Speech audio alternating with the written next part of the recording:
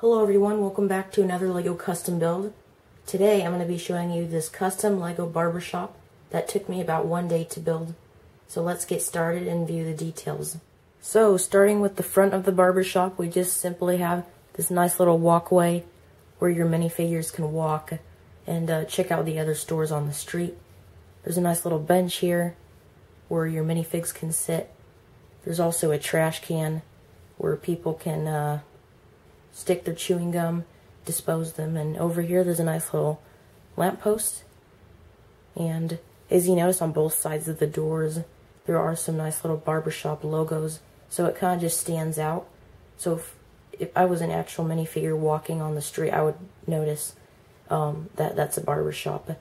And I didn't have so many of these blue 3x slope elements, so I had to use these printed ones, but it kind of does give the shop a little touch. And the shop roof does pop off, and you can see the inside of it. So let's check that out right now.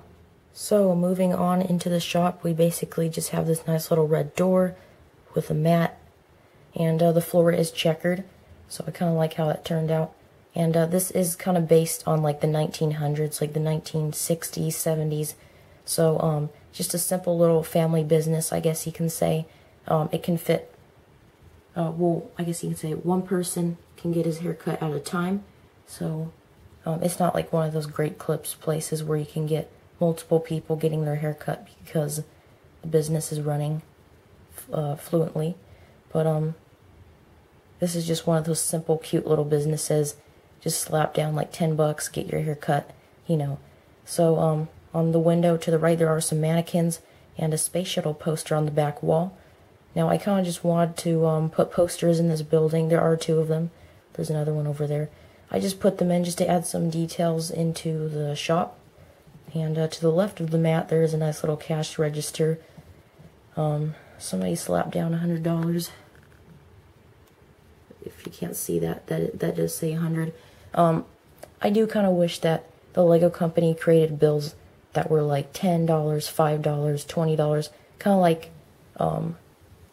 like kind of just like how the real American dollars go, instead of just having $100 bills, because in those LEGO stop motion movies you might see somebody pay for ice cream and they'll slap down a $100 bill, and just kind of weird.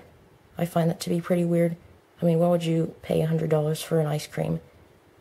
But just something that I don't really admire about the LEGO money currency.